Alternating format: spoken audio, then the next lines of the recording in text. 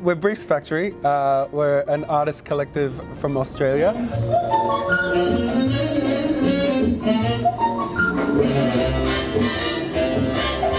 I think drag and burlesque is for everyone. There's enough space for everyone, and there's enough different types of drag, enough different types of burlesque for everyone to participate. Something about using all those art forms of circus, drag, burlesque, comedy is that these are all things that stem from theatre.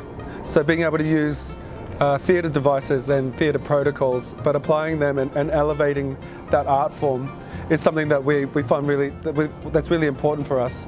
I think it's a really exciting vehicle, show and theatre piece to just kind of protest and also entertain people. Protest through the party.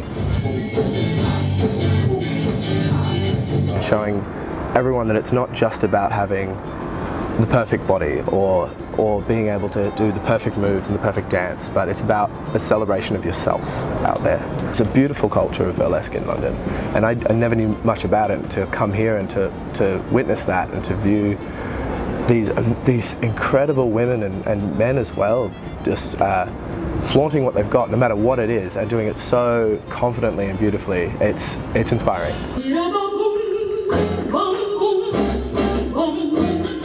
Advice for 18-year-old me would be, your weirdness is something that will actually be a strength. So don't worry about, standing out and being a bit odd. That's actually going to work in your favour. Definitely believe in yourself, be confident, see a lot of art, get inspired, do your research. And as far as stigma, if there is a stigma, then let's get rid of it, because it's a beautiful art form and it deserves to be everywhere and all over the place. And let's protest.